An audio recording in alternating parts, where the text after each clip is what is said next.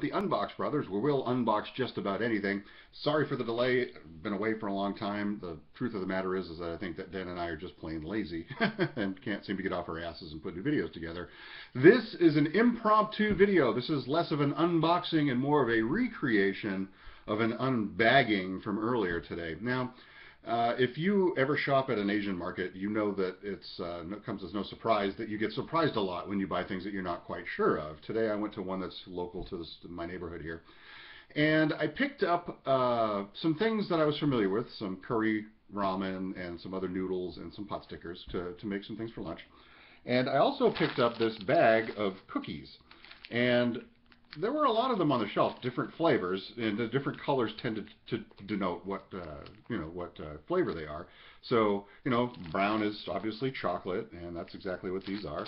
There was the red for strawberry, and the yellowish, whitish is vanilla, So I just sort of glanced at them, and I thought, oh, that looks delicious, thinking in my head for some reason that this was going to be a bag of chocolate, like wafer cookies. No problem. That's probably what it is, and I just assumed that that's what these were when I went and grabbed them. So just a few minutes ago, I thought, oh, I'm going to tear into those cookies that I got. So I grabbed the bag, and I'm looking at them, and there's a bunch of them in here. And the first thing that caught me off guard was I opened the end, and I went to go pull one out, and it wasn't coming out. I'm like, what the heck? So I grabbed it, pulled really hard, and they all came out together. Every package of these, individually wrapped, they are all linked together. That was surprise number one. Magic cream cookies. Okay, so I went ahead and tore one off, and went ahead and, of course, reached inside or ripped one open. And the first thing I noticed when I opened this, I'm like, whoa, wait a minute, this isn't exactly what I had in mind. The first thing you'll notice is that they're not wafers. They look an awful lot like saltine crackers. And upon closer inspection, you'll find that what this really is it's 3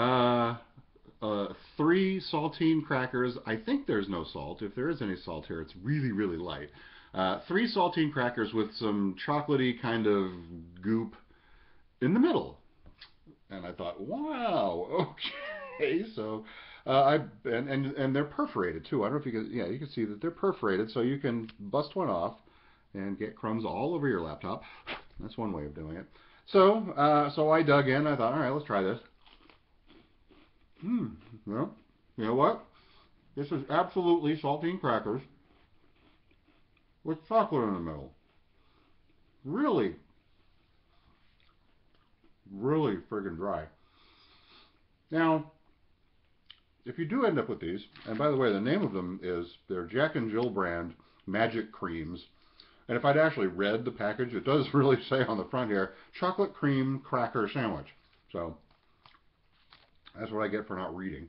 But the way these are constructed, it looks to me like they put down a cracker, they sploosh some goop down, and then they smash the next cracker on, and they sploosh some more goop on, and then they smash the top cracker on, right? So by physics being what they are, and the nature of this manufacturing process, the middle portion, there's 3 portions here. The middle portion is the best portion because it has mostly goop in the middle. So it's loaded with goop, end to end. See, goop, chocolate goop there. But when you get this, here's one of the end pieces. Look at all the goop there, but when you turn it around, there's a lot of cracker there, and really, really dry. The middle part, I was prepared to hate this, and they sure are dry as hell. Pro tip, have some milk.